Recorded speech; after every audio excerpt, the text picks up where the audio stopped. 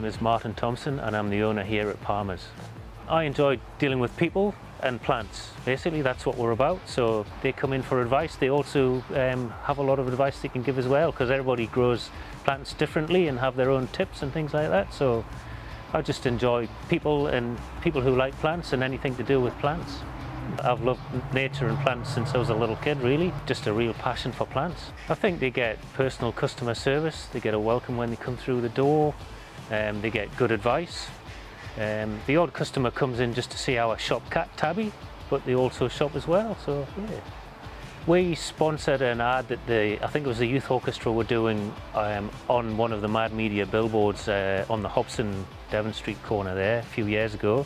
So we sponsored the advert, and then you guys offered us a really good deal, and we've been with Mad Media ever since, and that's probably about 4 or 5 years coming up, I suppose. Yeah, easy, it's a doddle. You have your rep Karen on the road, she comes around, she visits us periodically.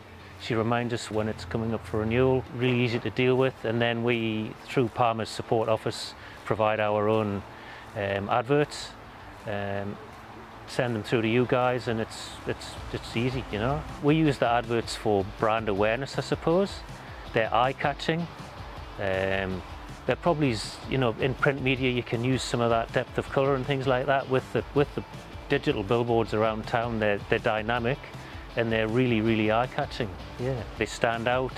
I think we've got the one at Dover Street at the moment, and if you're parked at the lights going across the one way, you look up and it's just right in your face, you know. It's colourful, bright, it stands out, yeah.